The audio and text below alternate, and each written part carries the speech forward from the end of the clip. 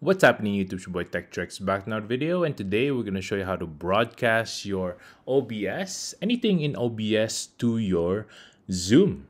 And here we go. First things first, make sure to hit that subscribe button below, hit the notification bell as well so you can be notified when next videos to come with tips and tricks just like this one. Check out my merch below at 1130.ca. Hit that like button as well so we can beat that YouTube algorithm.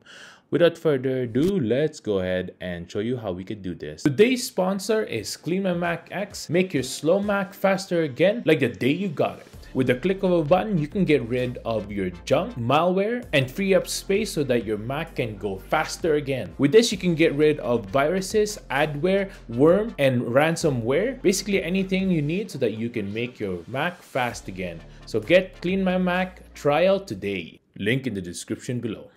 So basically, there is a connection within Zoom app. If you don't have that yet, go ahead and install that from the net. Whatever system you have, PC or Mac, you'll be able to do this. Also, open up OBS as well, so we can show you that you can connect this to each other. So basically, I don't know if you've ever heard of a virtual camera. So during your new meetings, or maybe if you're the host of, you have to be the host of the Zoom meeting.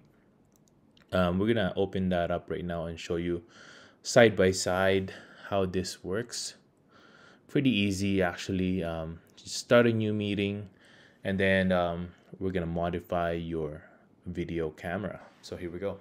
Now that you've started a new meeting, all you need to do is hit that little arrow for the video there, and then hit OBS virtual camera. Once you've hit that, you'll see this sign that doesn't have any camera, I guess, with the slash, and then the OBS sign on there. Now you're gonna go over to your OBS and set up the show, or maybe you have a camera on there as well. Right now we're just gonna show you and demonstrate you that I have my camera on here. I can use this for live streaming or anything like that, so that's pretty good. You can have a group on Zoom waiting for you to go live or something like that, and people will be able to see everything.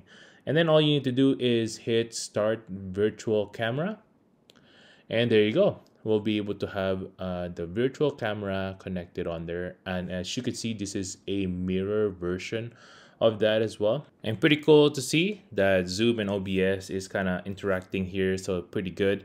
So literally you can put anything on OBS and it will show it to your Zoom. And that's it for today, guys. Thanks for watching. A quick video just today, and just to show you guys a quick demonstration on how to connect Zoom with OBS. If I was able to help you, make sure to hit that subscribe button below. Share this to your friends as well who's starting a live stream using OBS and on Zoom. Let me know what you think of this in the comments below, and have a good one. Peace.